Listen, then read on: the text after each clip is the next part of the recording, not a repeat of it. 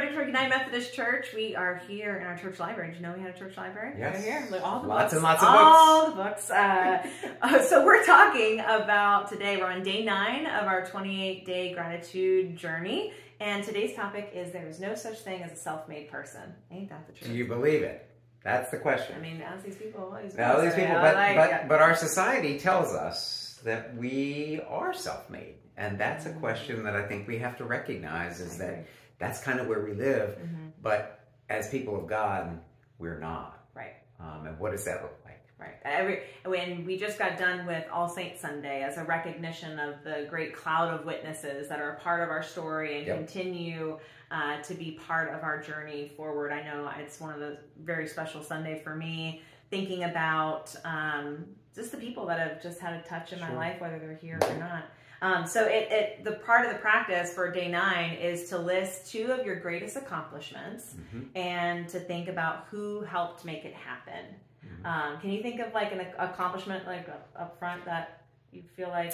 Probably. Well, I would say just ministry, just being able to hear the call to ministry for me was a big deal because if you know my story, which many of you do, I resisted it for really hard.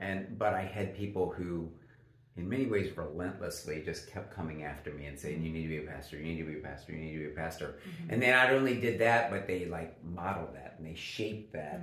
And they gave me the freedom. When they did that, and maybe this was just unique, but they kept saying to me, you have unique gifts for ministry. And they empowered those gifts in me so that when I finally was fully ordained and everything, I've been able to try to live those and nurture those and then try to do the same for other folks.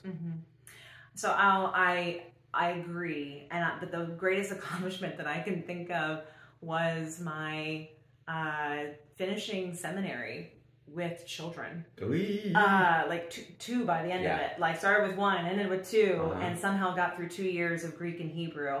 And as much as I like to think that was me doing that, that would not have been made possible without my husband who supported me in that full-time school journey, as well as my mother-in-law who helped me watch our kids and like was a support system for us. So so we had to learn 3 languages. Yeah. Greek, Hebrew, and parenting.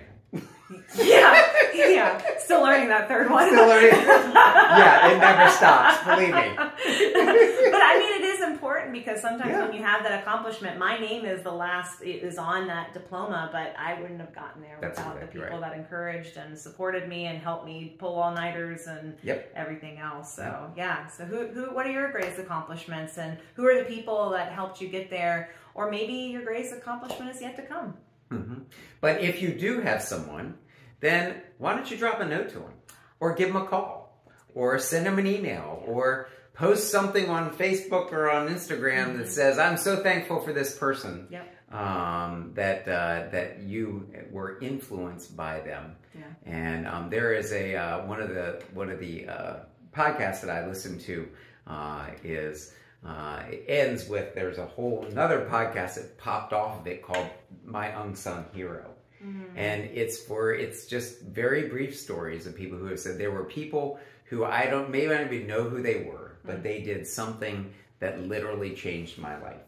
And it's those folks that remind us that we cannot live this life alone, and that that's the huge part about church, is that we are in this together, and that's why we share it together. And so I am grateful for that, and I'm grateful for all of those saints who have helped me and continue to shape me and you into who we are called to be. Can I share one of those? Sure. There's a lady that I remember when I was 12 years old at the church I grew up in. Her name was Miss B. I remember her working in the nursery. I remember she had this huge beehive hairdo. I'm sure she's not even alive anymore. She wouldn't even remember me if I say anything. That I remember Miss B. I remember she was there. I remember she took care of my siblings. I remember that she was just one of those faithful disciples that always showed up. And I want to model being like Miss B, even though I would. You don't have the hair for it. I don't have the hair for it. One day. One day. Anyway, all right. Well, we'll see you next time as we continue this journey and day 10 of our gratitude series. Bye. Take care.